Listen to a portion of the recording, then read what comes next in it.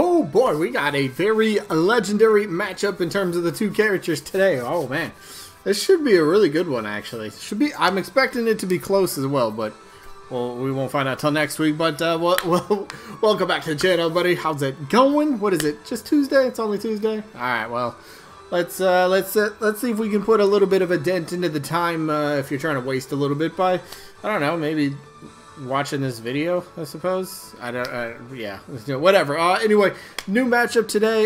We got more results, obviously, and if you're new, you're wondering what this is, simple. It's a character tournament with, well, 100 characters. And then, you know, it's a double elimination tournament. You vote for whoever you want between one of the two characters in each matchup for the day. And ultimately, we're going to go till there's a winner. I think I got some rules to make it just seem a bit more organized because that was a horrible introduction. But yeah, let me put up the rules on screen for you guys. And the rules are very simple. They're very straightforward. Rule 1, this is for fun. That ultimately means you could vote for whoever you want. If they're in the matchup, you could vote for them. They're in this tournament for a reason. It's basically, would you like this character to be in Smash Bros. As a DLC character? If so, you can vote for him. Totally fine. But do remember, you only get one vote per person. I do check that when I tally up the votes. How do you vote, though? That's another good question. That's also simple. Down in the comment, type the name of the character you are voting for. Simple. But remember, one vote per person. Rest of the rules, double elimination tournament, meaning a character will have to lose 2 times overall before being eliminated from the tournament. Once we get to the results to determine the winner and loser of each individual match, if there happens to be a tie in the voting, we're going to flip a coin on camera, fairest way to break the tie, and then each matchup voting-wise only gets 1 week. You know, basically, when the episode gets first uploaded, you have 7 days to get your votes in, so you have 1 week to get your vote in. If it comes in after the fact, well, sorry, your vote just won't count because we've already moved on. So those are the rules, and well, let's move on to the rest of the video. Alright, let me go over the results from last week really quickly, which was, I thought it was a pretty good matchup. Alright, and the matchup was Paper Mario, from Paper Mario, taking on Heavy Weapons Guy from Team Fortress, and it wasn't necessarily close, but maybe a little bit of a blowout, but who ended up winning? Heavy Weapons Guy picked up this W, 62 votes to just 39 votes for Paper Mario. So, 2 things here. Heavy Weapons Guy moves on to 1 step further in the winner's bracket. However, Paper Mario, first loss. So, Paper Mario's still in the tournament, just drops to the loser bracket. So, Heavy, congrats. Moving on. You'll end up facing Rayman in your next match, which actually should be a pretty good match. That should be entertaining as well. Rayman coming off quite a bit of votes as well, right? 78. So, yeah, that should be a good matchup. Good things coming. But there's the results. So we'll move down here. Let's see. Wait, where did I just want to see where Paper Mario dropped to down. Paper Mario's next matchup will be in a few days, and it'll be taking on Sephiroth, but that's in a few days.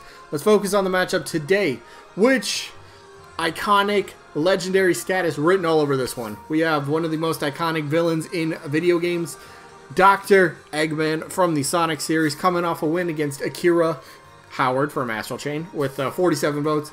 And Lara Croft is coming off of a loss to Crystal by 1 vote. So we'll see if Lara can bounce back or if Eggman can continue to roll on, even though eggs kind of roll in a weird direction. They don't just roll in one direction. They're just kind of like wob. Whatever. That was, I don't know what the point of that was. So yeah, let me oh, I don't have it ready. Hold on. All right, there we go. Dr. Eggman is up first. Now, like I said, very iconic for different reasons, these characters. Obviously, I think I already mentioned, but very iconic in terms of just villains in gaming. And that's one thing I always say about any villain. I want to see a villain. I do have some preferences, but overall to the villain category of character in Smash Bros, that is very lacking. Eggman fills that, not just because he's a big dude, but because he's, well, a villain, and I want to see at least one villain in the Fighter's Pass. I'd be a tiny bit upset. Okay, not upset, but if it happens to be Dr. Coil from ARMS, if that happens to be the villain, 1, okay, we got a villain, cool. 2, that's the ARMS they would have went with. There's some better ones in my opinion, but we'll see what happens with that. But anyway, Eggman, such a iconic character. Everybody knows the name. The Sonic movie came out. What was that? little over a month ago. Did very well. It was #1 at the box office. Jim Carrey ended up playing Eggman, and everyone pretty much said, yeah, perfect job. He like displayed the character very well. He just personified Eggman so well, and it was really cool to see. I love the movie. Probably gonna buy it on Blu-ray whenever it comes out. But good stuff. But Eggman, I mean, look, Sonic as a franchise, I've said this multiple times, and I will continue to say it, but Sonic as a franchise deserves a second rep for how well Sega and Nintendo work together, for how long Sega has, the Sonic series has only had one rep in Smash Bros, Brawl, Wii U, 3DS, and now Ultimate. How did they, at this point, come on, I've said it to death. They deserve a second rep, alright? Whether it's Eggman, Shadow, Sonic, Knuckles, Amy, Silver, whoever, they deserve a second rep. Eggman would be pretty cool, in my opinion, because we have the hero with Sonic and then the villain with Eggman. Now, that's one thing a couple of people get confused. I'll say I want a villain, and somebody will say, well, Smash Bros. Doesn't need to focus on the heroes versus villains aspect. And that's fine. I'm not saying they need to. Like, oh, because Sonic is in, it doesn't mean Eggman automatically. No. I just mean a villain entirely. It's just another villain in general. I don't care. It could be Dr. Coyle, for example. Again, would be the weird first rep, playable rep for ARMS, but it's a villain. I just want a villain, because I don't know, like, think of Bowser, K. Rool, Ridley, Ganondorf, Bowser Jr. What are those, like, just the 5 actual villains? I mean, sure, you have Piranha Plant, who's an enemy, not really a big bad villain. Wolf, did I say Ridley? If I didn't, you guys get where I'm going. But Eggman would be very fun. Definitely gets that done. But moveset, I want to talk. His Legend Spear fight, if you haven't fought it, here's how it goes. Basically, you fight Roy, the Bowser Jr. Koopaling Roy. You fight him. And what's so special about Bowser Jr.? The playstyle, he's in the Koopa Clown Car. And I think if he happened to be in, maybe that would be a tease or a hint of how Sakurai and the team envisions Eggman playing. And what do I mean by being in the Koopa Clown Car? Eggman would end up being in his Eggmobile and do all sorts of different things. He got the giant hammer, flamethrower, a drill rush, drill spike type of thing. It would be just a really cool idea, and maybe they could kind of...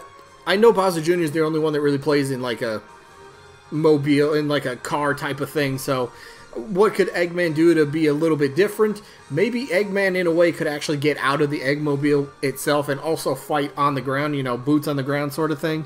Punches, kicks, shoulder tackles, drop kicks, uppercut, you know, something like that. And plus, he's still always got little inventions you could use for, like, neutral specials, for projectiles, maybe a couple explosives, whatever it might be. So he could be like a 2-play style character in one.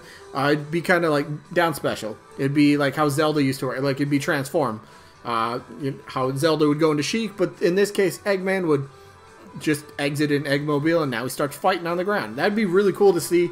Plus, with each character kind of having a, I don't want to say specific, but some sort of mechanic that makes them unique to their own right, that could be Eggman's. It really could fit. So, yeah, I love Eggman. I do hope he gets in someday. Might not be my, you know, next character I want to see, but he's on the list. He's on my list for sure. So, let's talk about Eggman's opponent, though.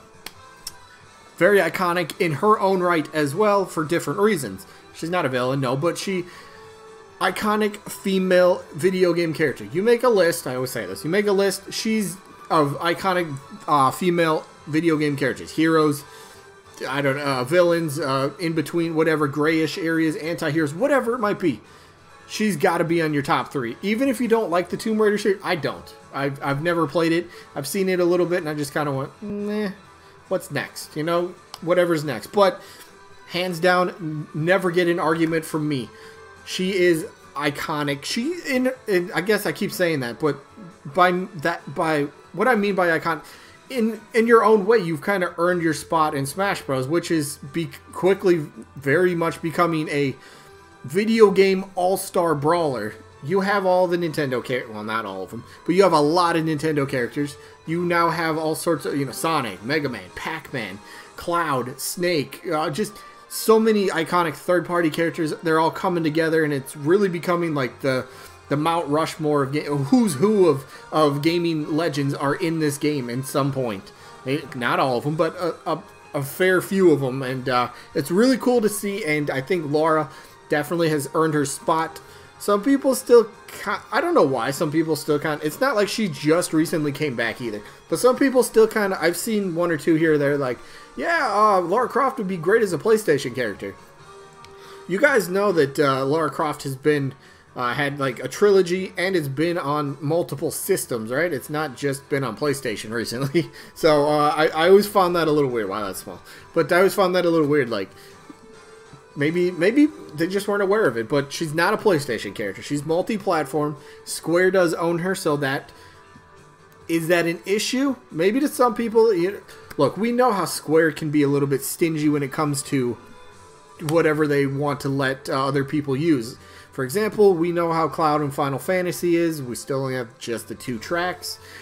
Hero, while we did get 4 different hero alts, which is really cool, I think it was still on the shorter side of content that came in, like just compared to like Persona and Banjo and Terry Bogard, what is he, Fatal Fury, King of Fighters, and then Byleth, even though Byleth's easier because he's first party. But the idea is, what would they allow? How many spirit fights do we get with her?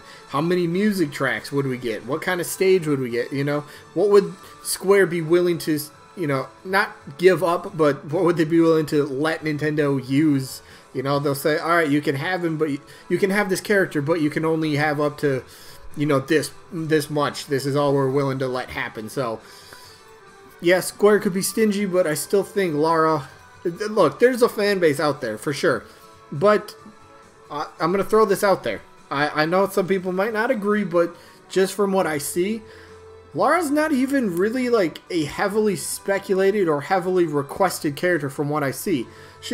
Her name's not always brought up. You always, rumors and DLC and whatever, you always have your Crashes and Ryu Hayabusas and Doom guys. Where's Lara? She's like never in there. You have to wait. No disrespect, but you got to wait for somebody to mention her, and then everyone's like, oh yeah, that would be great. I would love to see her. So maybe the fan demand isn't as high for her as it could be, or maybe as it should be, but she still has a pretty good case. I didn't touch on the moveset, but if you played Survival or Tomb Raider, you know her type of style. She could have a handgun. That's not really an issue anymore in Smash Bros.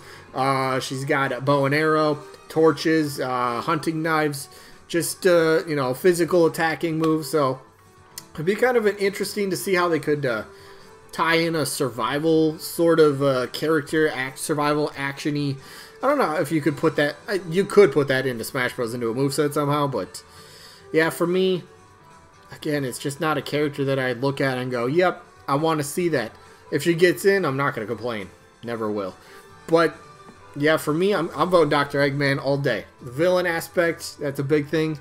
But yeah, just between the two, I would rather have Eggman over Lara Croft. So Eggman's got my vote. Let me know who you guys got down in the comments. Eggman, Lara Croft, or both. All good options. That is it for this one. So sneak peek for tomorrow's matchup. The matchup tomorrow we have Phoenix Wright, who's coming off of a loss, but we'll see how he bounces back.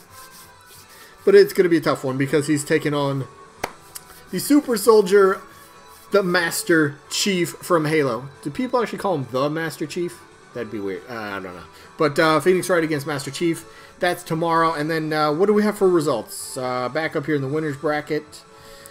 Tomorrow's results are going to be Gino was taking on Spyro, so we'll see who won that epic clash. But that's tomorrow. Today's wrapping up. Have a second video. Stay tuned. If you're bored, it's going to pop up around 4 p.m. Central, 5 p.m. Eastern Time. So there you go. That's the second video. Anyway, that is it. I hope you guys enjoyed. Hopefully we'll catch you on the next one. Peace out, everybody.